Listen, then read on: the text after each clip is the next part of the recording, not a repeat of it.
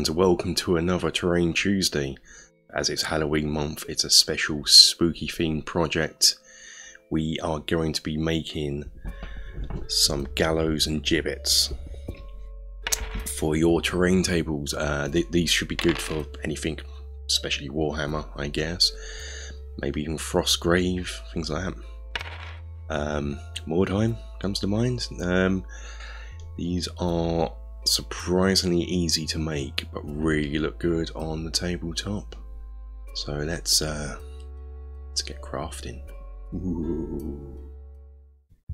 So the actual main post for both the hanging man and the gibbet is going to be made from the same way. It's going to get 2 bits of 6mm foam, and you're just going to come in, cut one bit that's 7 inches long and one bit that's 7 centimeters long, and one bit that's 4 centimeters long.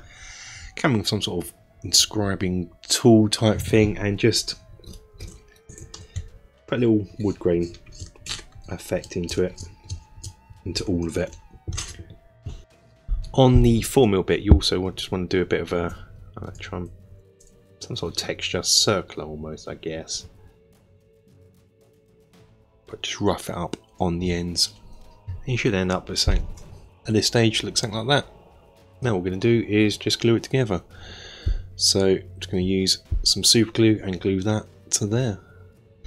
For the crossbeam, just get a strip of 6mm foam that's about 3 or 4mm thick. And all you're going to do is just sort of put it somewhere like that. Mark along with some sort of pencil. I'm just going to cut this out.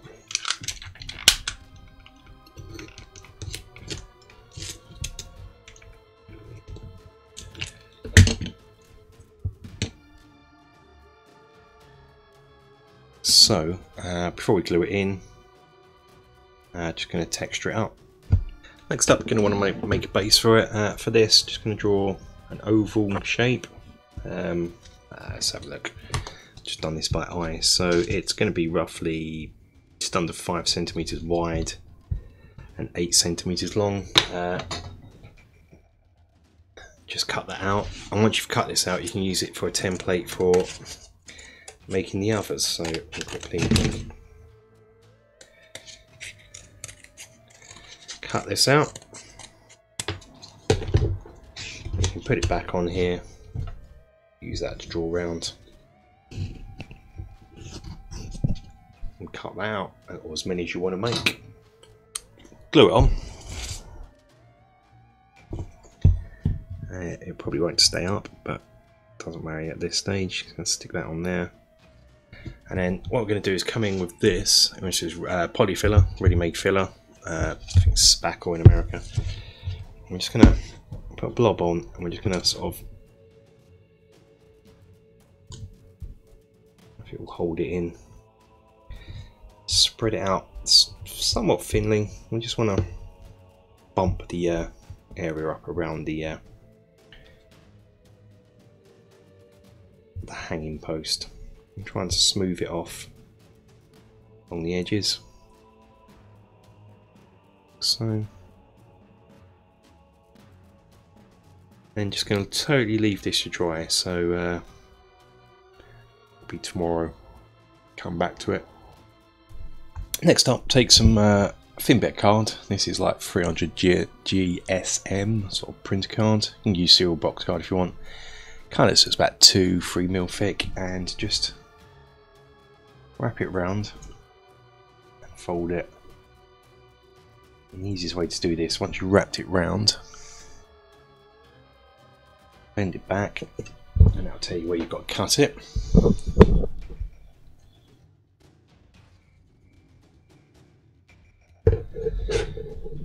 Get some PVA glue.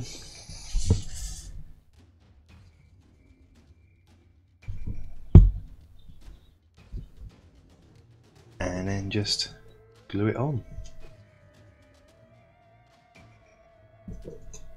You may need to hold it in place for a few moments while the glue dries.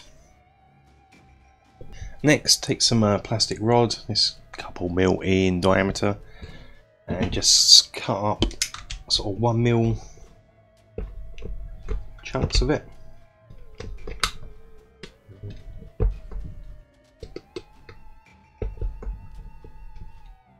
We're going to need 4.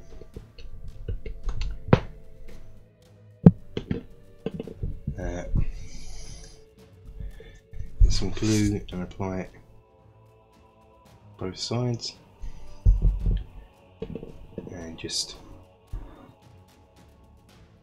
come in and stick 2 bits on either side.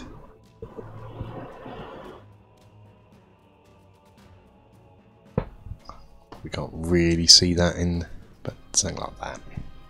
So whilst we're waiting for all that to dry, we can make the actual hanging skeletons now. Now years ago I had got these Warhammer Games Workshop skeletons. These are from like the 80s, and about 20 years ago, God, so I bought these about 30 years ago, and about 20 years ago I sort of put them on these paper, that's not Games Workshop box, paper bits. I used them as, I don't know, skeletal objection markers or whatever, I don't know. I'm just carefully peeling them off there, so I might as well reuse these. And what we're going to do is we're going to have this as our hanging skeleton. I wouldn't mind, I'm not too sure if this is going to be, might have to remove his head a bit as well, because I want it sort of bending over. That'll do. So I'm going to have to do a bit of super gluing. He's missing the foot, but I don't mind that too much. Because it could have rotted off, I guess, or he could not have had a foot. What I want to do is squeeze his legs together. If he does have 2 feet, perhaps you can super glue it in to hold them together. Just going to squeeze his legs in. I may have to remove his head totally, so that's fine. But his arms, what I've done is I've got this arm here. And I've got this arm here, which is the left, which is the right. Yeah, so this arm had a weapon in it, and I've just cut away the weapon. And all I'm going to do is glue them so the arms go behind the back. So I'm going to join these arms up like that, so they're in the back. So that's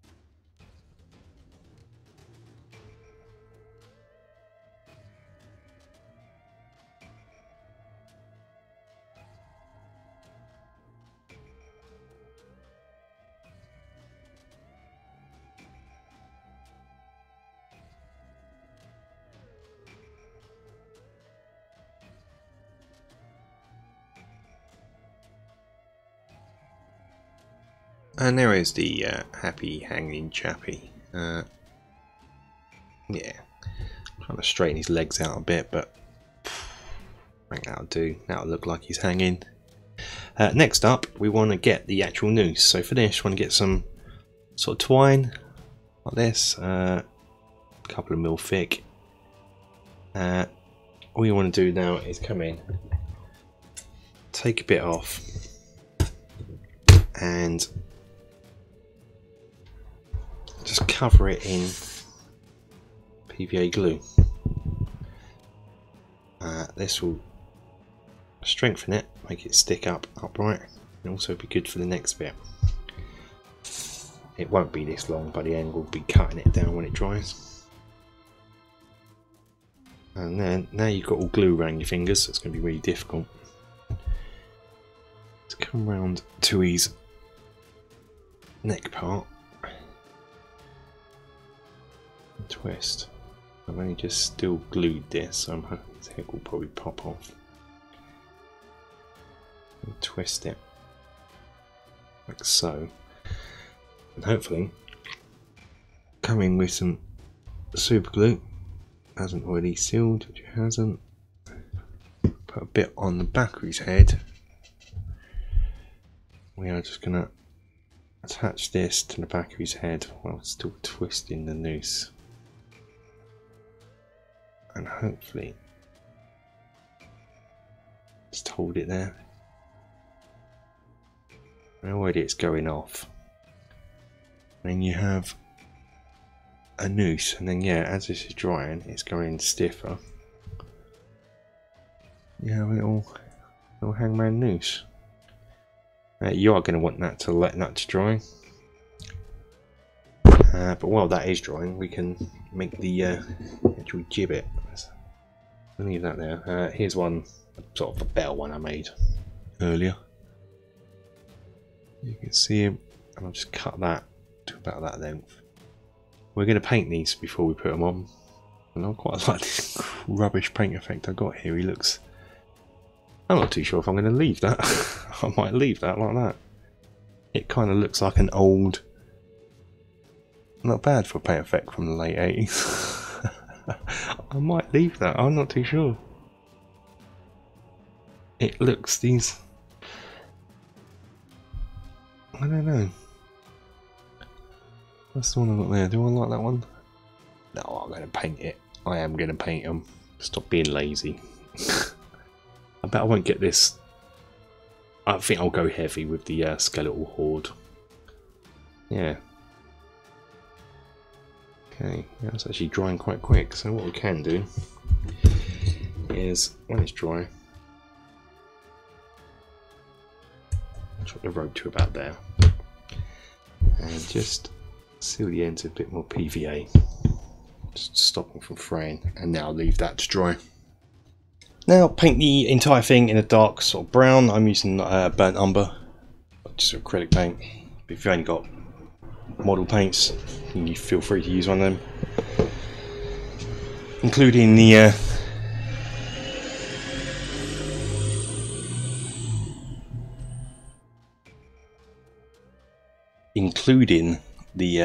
base here. So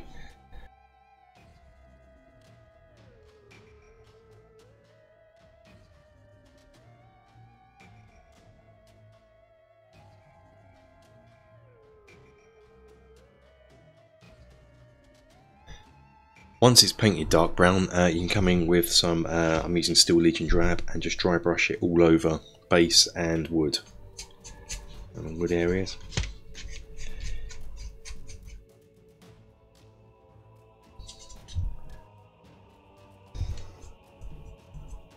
So what I've done as well, I've made a sort of sitting down skeleton. This will go in the actual gibbet when we make that.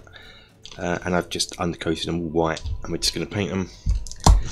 And for this, just going to use Skeleton Horde contrast paint, just for quickness. On the bones. Just going to paint the noose a brown colour.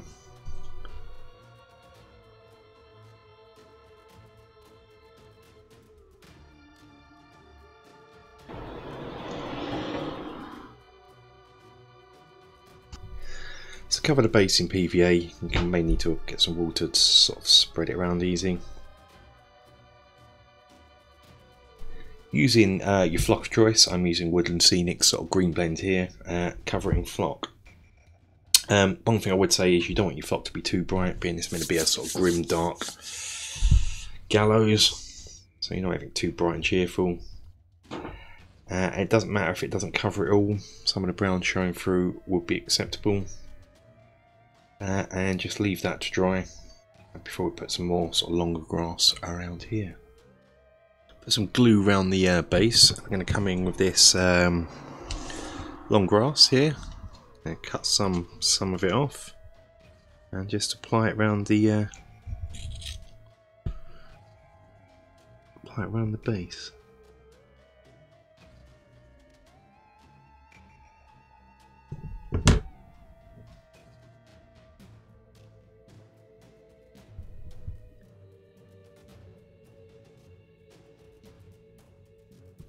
What?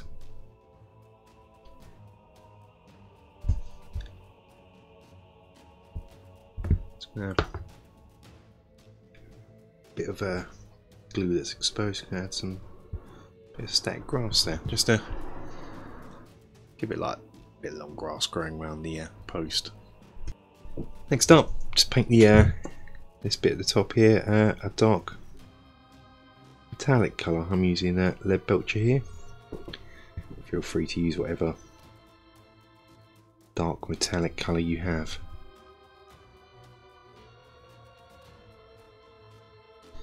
Next up, take 3 strips of 1mm chipboard that are about 8.5 inches long, and you know, quarter of 8.5 centimeters long, and about quarter of a centimeter wide, and sort of just begin to bend them over like that, like that, and like that. And we're gonna find the center spot, a bit of super glue in. Find the center spot here, glue it in like so, and then when that's done we'll glue the other bit in.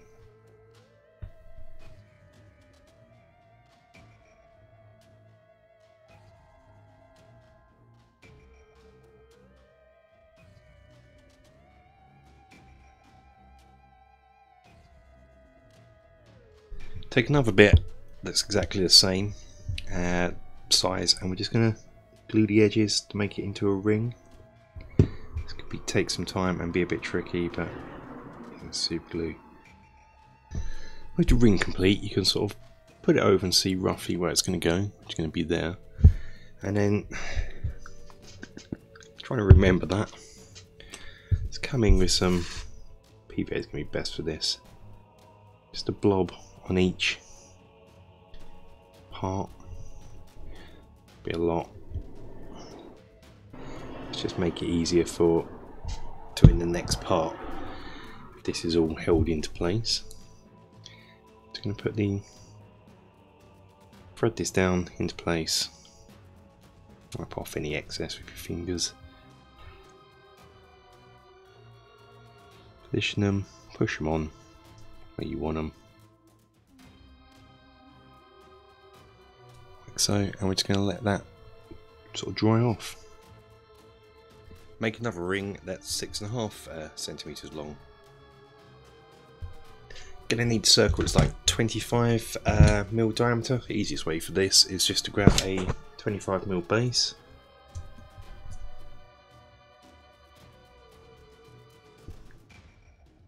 Draw around it, cut it out. Next, take another strip of card that's slightly thicker than the ones you have been making, say 0.5 centimeter, and make sure it goes round the outside edge. So in this case, it's going to be 9 centimeters, and we're just going to glue that round the outside edge. Probably best to use something like super glue for that. It's while we're waiting for things to dry, you might want to just come in, sort of, some of the bottom bits will be slightly longer due to the way we're going to make it. So if you see any that sort of seem really long, a couple, just cut them. We might as well glue the last ring on, top ring. So it's going to be the same principle as before. Just glue around all the where it's going to go, and just slot it on.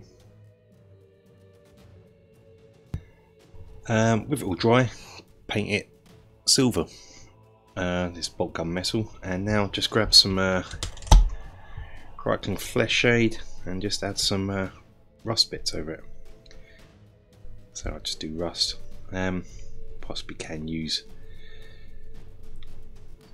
the technical rust stuff they do, but it's a cheap and easy way if you don't have that. Prepare a bit of string how you did the others, so PVA, and then just paint it brown like you did with the others. I've made this over large so I can cut it down in a minute. Plus it makes painting easier. So I can just paint it a dark brown. And when that's dry, I can chop it up. Now, while this is drying, you'll notice that it's still in two separate bits, and our man here isn't in it, because you want to place him in before we glue it together. So when it's all dry, we'll do that. So what I'm doing is just sort of roughly, haven't glued it in yet, just sort of roughly trying to position him. One thing I'm trying to do is get all the seams all lined up at the back and sort of roughly working out where I want him. So it's going to be about there. I kind of want his legs dangling out so it looks like he's sitting down. I want his arms poking out like that, but I really want his head sticking out, so I don't know if it's possible. Let's try and get his head sticking out a bit. Probably not. But anyway, things I want to do is maybe like that. Something like that. Then can I get this in? A bit of trial and error. His foot he proved to be a bit of a nightmare. I think I might be able to do it.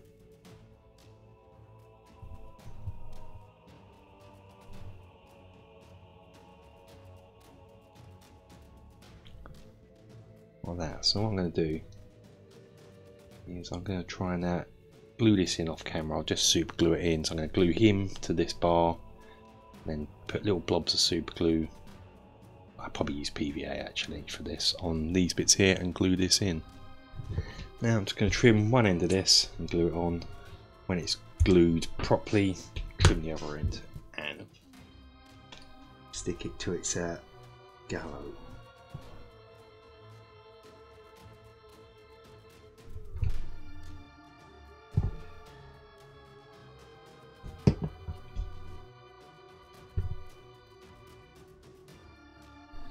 A use for the Citadel paint model holder with the arms. Just using that to hold the string in place while it dries. You can now glue the hanged man into the bottom of the gallows. The super glue. Hold it in place.